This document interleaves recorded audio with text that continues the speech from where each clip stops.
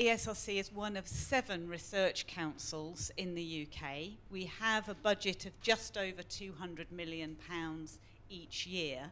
And broadly speaking, we spend that on 4 main areas. The first is in terms of building capability, building up the next generation of researchers to do social science research. Second area would be in funding that research, and perhaps that's what we're best known for. But we also fund data infrastructure, and the fourth strand is impact. So I think this evening is a real culmination of those 4 different strands of what ESRC funds. I think it's also important to say something about why we support infrastructure and what it is about infrastructure that's important. So I think it's intriguing that when we think about infrastructure, perhaps the 3 key watchwords are that it needs to be robust, reliable, and resilient. And in many ways, if infrastructure is working properly, we don't notice it.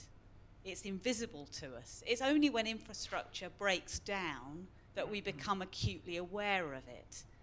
And that's where I think Matthew and his colleagues have a real challenge, because, as he explained, they're facilitating other people's use of data, other people making an impact.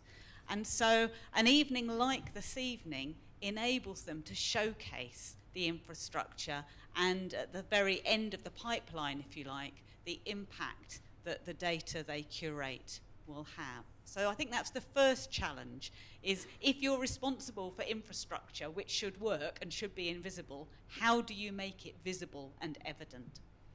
The second challenge that I think a body like the UK Data Service has is that it's, in a way, its longevity is its strength.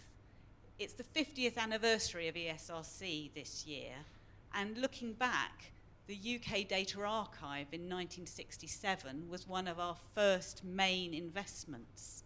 It's the fact that we've got our very long-term cohort and longitudinal studies in the UK Data Service, and that they've built up all that expertise in how to curate data that makes it valuable. But we also need to be aware that we've gone through the digital revolution. We may not all be digital natives, but we're all living in the universe of big data, ubiquitous data now. So a second challenge for the UK Data Service is to continue all the ongoing hard work that they've been doing for many decades, while also embracing innovation and thinking through the challenges of big data and the new forms of data and data access that people are expecting. And I think it's really noteworthy that just in this last year, the UK Data Service was given an expert certificate for 2 of its data products by the Open Data Institute, which I think is a real demonstration of how they are embracing some of the new innovations.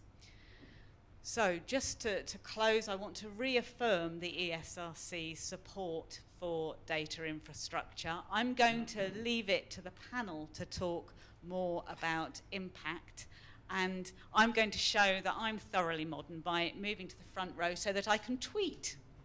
So thank you very much and enjoy this evening. So back to you.